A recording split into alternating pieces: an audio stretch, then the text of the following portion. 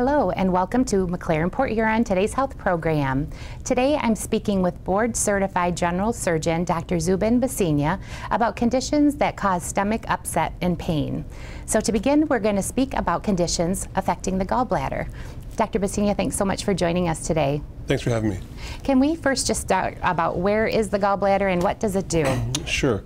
So your gallbladder is located in the right upper quadrant of your abdominal cavity, okay? It's right underneath the liver, and its job is to store bile. Now, bile is made by the liver and is used in the digestion of fat. So when you eat, food will come into your stomach and then go into the small bowel. A hormone will be released from the small bowel that will make your gallbladder squeeze, and it will empty the gallbladder. And then that bile is used for the digestion of fat when you eat. And I think we do have a graphic here to kind of show our audience where exactly it's right. The gallbladder So is the gallbladder is that little green structure that's in the right upper quadrant there. So gallbladder disease is very, very common in our society. It's one of the most common general surgical issues that we deal with. We do a lot of gallbladder surgeries each year because it can become problematic. And people can form gallstones. They can have functional issues with the gallbladder where it's not squeezing properly, and that can cause problems with indigestion pain as well. Are there other kind of symptoms that people may experience besides like that indigestion that you mentioned? So typically, if someone has gallstones, they'll have pain that'll occur after eating. The pain's mainly in the right upper quadrant. It will sometimes radiate right to the back. And that pain will stay there because the stone is blocking the duct.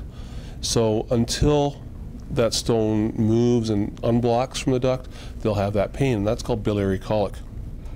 Now, another form of pain will occur when people have a functional problem with the gallbladder where it's not squeezing properly. And there's a specialized x-ray test called a HIDA scan that we use to define gallbladder function. And those people that have an abnormal ejection fraction where the gallbladder is not squeezing properly will typically have complaints of pain, heartburn, indigestion, nausea, bloating after they eat. And the food that typically triggers that is a greasy meal. So something like a piece of pizza that has dairy fat or grease from the meat on the pizza will irritate them, and they'll feel funny after they eat it. Are there any kind of populations that are maybe higher risk for having issues with their gallbladder? Well, we used to worry about women in their 40s that have had children that would predispose them to having gallstones because during pregnancy they can form. But it's pretty common. We have both men and women of sort of all ages that can be affected by it. At what point do you recommend that people come and see you or see their doctor about issues? So typically when people have had a complaint for a little while, they might just think it's indigestion, but it sort of reoccurs. And it's important to get checked because if you have a gallstone that blocks the duct, it can lead to some very serious problems. People can become jaundiced. People can develop pancreatitis where the stone gets blocked further down in the duct and actually blocks the pancreatic duct, and that can cause a very serious inflammation of the pancreas, which will make you very sick.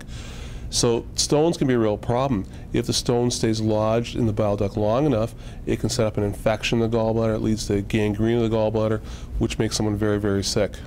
And how do you usually diagnose issues with the gallbladder? So typically when someone comes in, and they may come in through the emergency room, we do blood work. So we can look for signs of infection on blood work. We can look for abnormal liver function tests. So we look at their bilirubin. There's liver enzymes that we look at to see if they're elevated. There's some imaging tests we can do. So ultrasound is very common to look at the gallbladder. We can look for stones. We can look for inflammation around the gallbladder. We can look see if the gallbladder wall is thickened. And then we can also use a CAT scan sometimes to evaluate people that have pain that's in the right upper quadrant, but it could be coming from somewhere else to help define things. And then lastly is a nuclear medicine test called a HIDA scan that looks at gallbladder function. And in that test, we're actually putting a marker that's incorporated into the bile, and then we actually see the bile move through the body. So we see the bile in the liver, we see the bile in the bile duct, we see the bile in the gallbladder itself, and then we see the bile going into the small bowel. So if the bile duct is blocked, we can see that on the HIDA scan. And then we can also evaluate the function of the gallbladder, how well it squeezes when we give some hormones to make the gallbladder squeeze.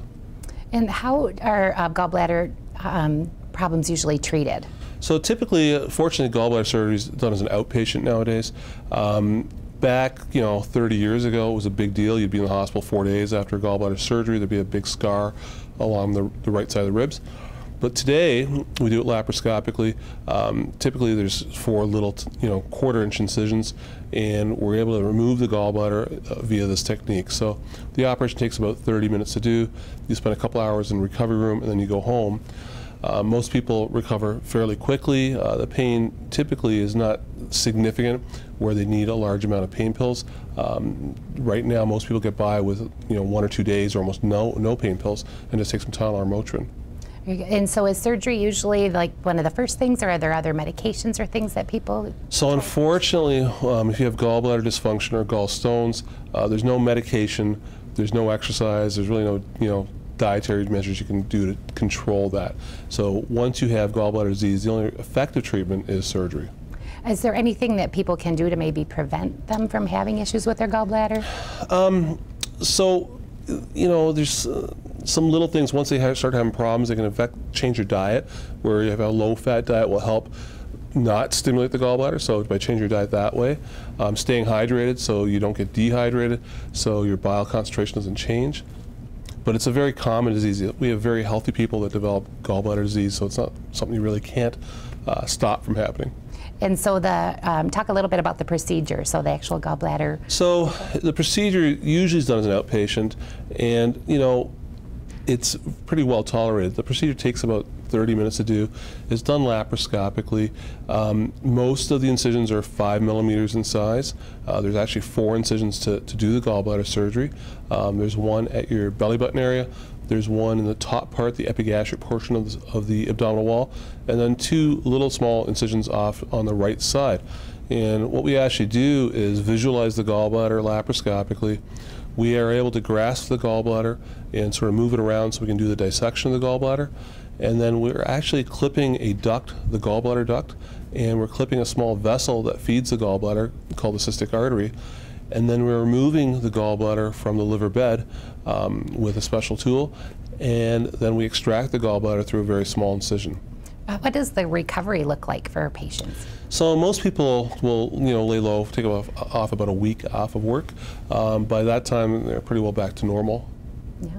And how does the patients feel afterwards? Is it a big difference for them to not have their gallbladder anymore? I think the ones that are symptomatic feel a lot better afterwards, because if you have discomfort after you eat, and it happens frequently, they become afraid of that. So it's a big change once they have it taken care of. The pain post-op is very minimal.